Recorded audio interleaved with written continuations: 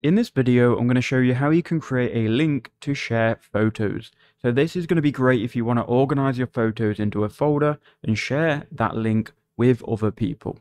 Now, there are many ways to do this, but if you have a Google account, I recommend doing this through Google Drive.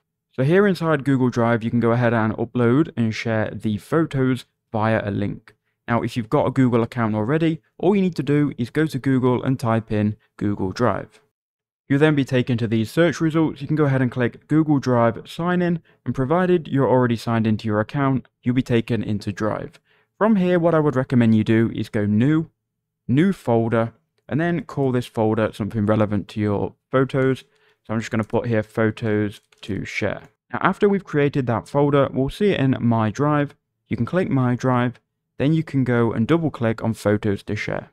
Now you can upload the photos. You can do this in two ways. You can go New, File Upload, and find the photos this way. Or if you've already got the photos open in a new file explorer, you can highlight them all and then drag them on to the folder. That's going to upload the items which you are going to see right here. Once your photos have uploaded, you can then right click on the folder name. So mine is Photos to Share. Then go to Share, click Share again. And what we can do now is grab a link.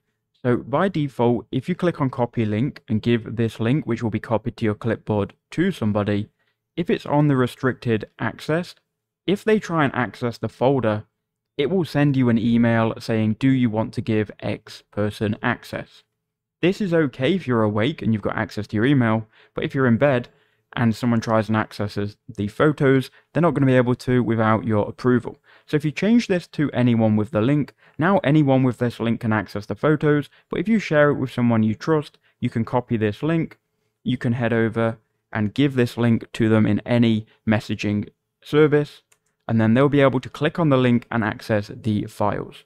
So this is what it will look like in English, and they'll be able to then click download all and download the whole folder.